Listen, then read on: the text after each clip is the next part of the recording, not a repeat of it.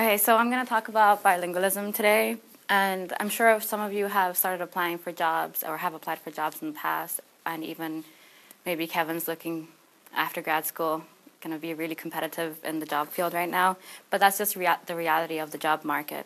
So you've probably applied to lots of jobs in the past, and you'd be lucky to even hear back for one for an interview, let alone an actual job offer. So being bilingual is one of the many things that could set you apart. So I think that's one of the large advantages of being bilingual, and it would actually you could keep up with your competitors around, and it would increase job opportunities. And through increasing job opportunities, it could actually lead you to be able to travel more and transfer through different countries if your company is worldwide. So bilingualism obviously means being fluent in 2 different languages, but I'm going to talk about kind of like the process before you get to that point. So I chose to talk about this because it's an integral part of who I am. I've lived in several countries and I've learned a lot of languages over the years, and those languages and being exposed to the culture and living in those countries have become a part of who I am, and they're a part of my identity. And I'm always constantly asked, after I list the number of countries that I've lived in, I'm always asked, how many languages do you speak? But what I realized through coming here to America, what I'm rarely asked is, how does the whole process of traveling and moving around a lot and learning different languages actually has affected me as a person or emotionally or things like that. So I'm normally stared at in awe and fascination when I list all the places that I've lived in and the languages that I speak, but what some people fail to realize is that it wasn't really by choice that I moved around, and it wasn't by choice that I learned these languages. It was by a means of survival and to be able to function and just strive in those societies that I lived in at the time. And another thing that I noticed is that no one ever seemed to expect me to list these languages, kind of like I shouldn't be able to know them, and I shouldn't be able to... It's like a presumption that they have that being who I am or what I look like, you shouldn't be able to do what I can do. But I've worked hard at learning them, and it's always a constant learning process. So I'm going to shed some light on what it feels like to kind of learn a language. So I always start with being immersed in a culture and in a country that I don't understand at all. Like, I try to research as much as I can and understand what to do and what not to do in general and to function in society. But when you don't understand a single thing of what anybody is saying around you, it's really tough at first. And then you start to learn a couple key words, such as like, where is the bathroom, and how do I find this, and how do you say this?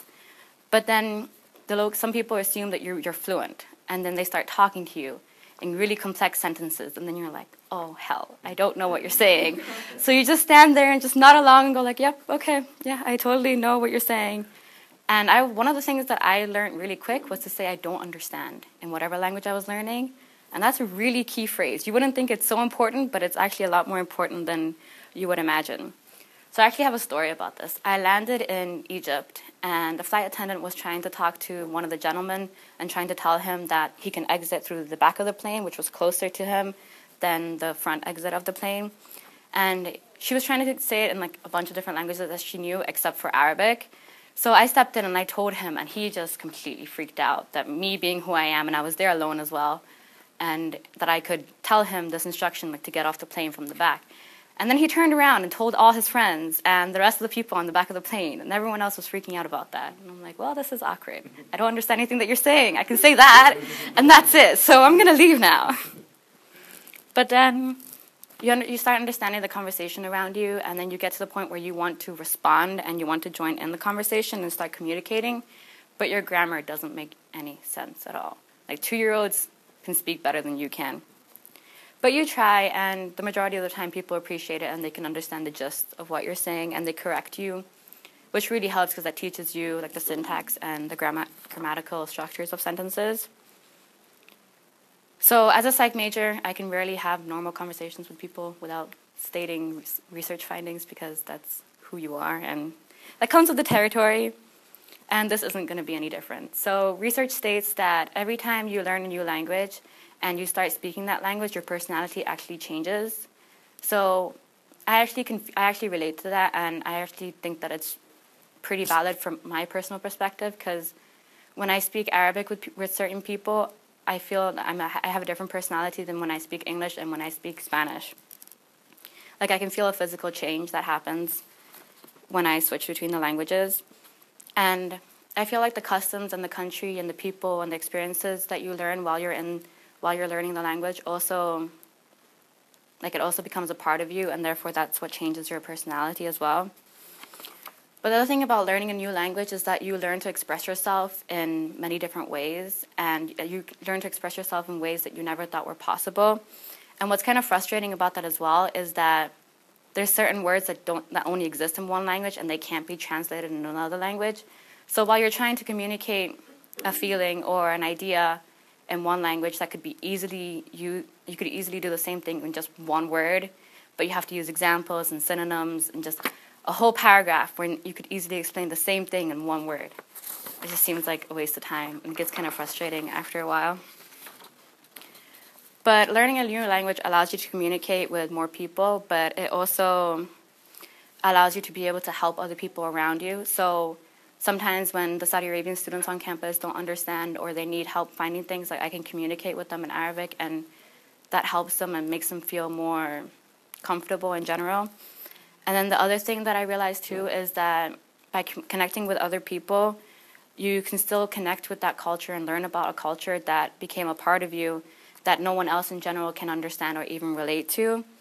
So when you find that connection with someone, it just makes you feel a lot more comfortable and a lot more at home, because you find another part of you that's being satisfied, like another part of your personality that's being satisfied by communicating with that person.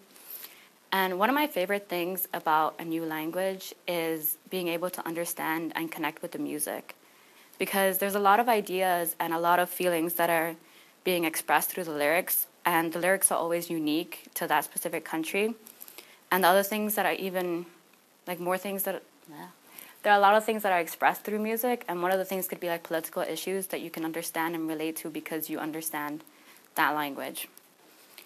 So in the end, even though it's been really trying over the last couple of years, and it's been really difficult to try and keep all the languages up to the pace that I had them before, I've gained a lot of experiences and a lot of benefits through traveling, and the ability that I have to communicate and connect with people, I really think is really invaluable, and I don't think it can be replaced by anything. And the ability to understand and connect to different traditions and different ways of lives, I think just makes me more accepting of different cultures, and I think that's really valuable considering what's happening around the world nowadays. I got really red.